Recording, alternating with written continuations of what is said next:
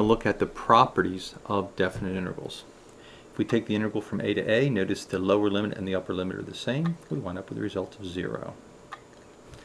If we have the integral from b to a, and we want to compare it with the integral from a to b, it will be exactly the opposite sign. We're interested in the integral from a to b, and c is a x value between a and b. We can take the integral from a to c plus the integral from c to b. K is a constant, and we have the integral of a constant times f of x. We take the constant out in front. We're taking the integral of a to b of f of x plus g of x dx. We can break it into two parts. This also works if it's subtraction.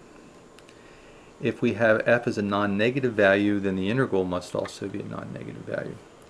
If our f function is less than our g function, then if you take the integral, then the integral of the f function has to be less than or equal to the integral of the g function.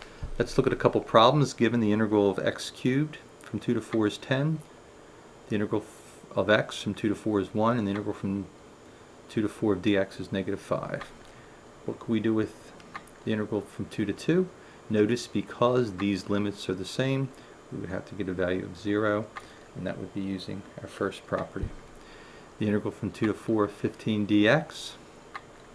Notice here that we only have dx, so we could take the 15 out in front times the integral of 2 to 4 of dx. The integral from 2 to 4 dx is negative 5, so we would have 15 times negative 5, which gives us negative 75. Notice that we used the constant out in front here for that one. How about the integral from 2 to 4 of x minus 8? That would be the integral of 8 dx, x dx minus the integral of 8 dx from 2 to 4. So we could break this into two parts. The integral of x dx we have as 1 minus the integral of 8, that would be 8 times that one, so it would be 8 times the integral of dx is negative 5, so we'd have 1 plus 40, which gives us 41.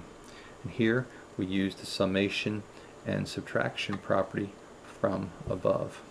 Lastly, we suppose we had d, the integral from 2 to 4 of x cubed plus 4 dx. We could break that into two parts.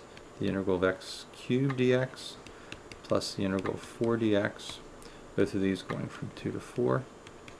The integral of x cubed was given to be 10, plus this would be 4 times the integral of dx, which is negative 5, so we'd have 10 minus 20, or negative 10.